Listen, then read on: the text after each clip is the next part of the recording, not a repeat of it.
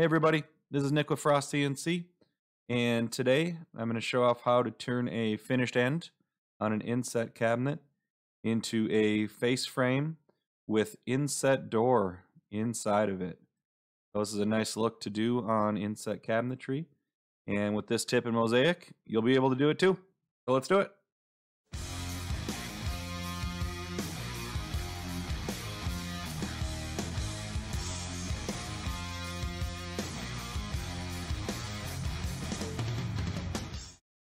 All right, so I've got an inset cabinet here in the room. We'll take a look at it. So pretty standard cabinet. And you can see I've got my construction method set up to have an applied door here as a finished end mitered into the frame. And the look I've got set up here has the matching top rail here and my end panel also to include my toe height and bottom rail so that it lines up here. Pretty nice look. However, this job is going to require that this is actually an inset door inside of this frame here on the finished end. And so I'm going to show you how to do that. Close this up.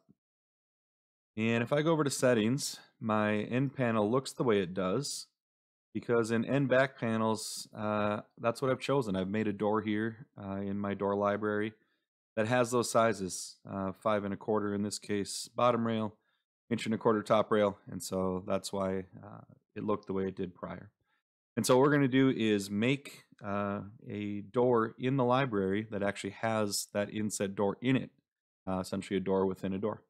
So let's go make that. We'll go to libraries and doors. I'm going to go find that base panel right there, and we'll double click to edit. And I'm going to make a copy, and I'm going to call this one Inset Base End Panel. There we go. And so here's the trick. I'm going to go ahead and set this middle panel instead of flat. I'm going to set it to none, and it's going to wipe away everything in the middle.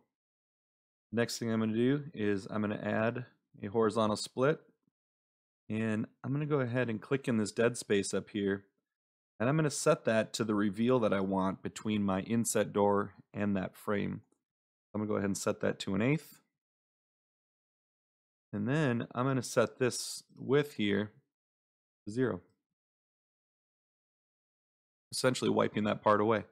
And so what it did is it essentially added a reveal area here. So once I start creating this door within a door, you're going to see the correct gap.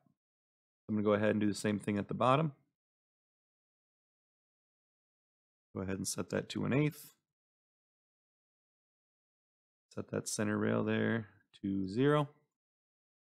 All right. Now I'm going to click back on the opening, do a vertical. Go ahead and set this to the inset reveal I want. And there you go. There's my first style on my door within a door.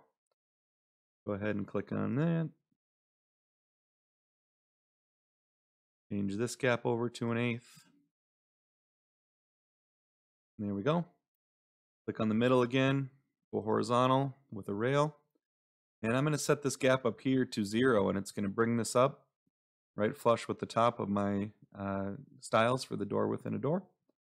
Go to height here, go to 0. Same thing. Height here to 0. Now on the center panel, instead of none, I'm going to go ahead and flip back to flat. And there we go. My door within a door. Go ahead and press OK. And I'm going to go ahead and choose that now for the end panel for the job. And there it is, Inset Base End Panel. Press OK. Let's go take a look. Boom.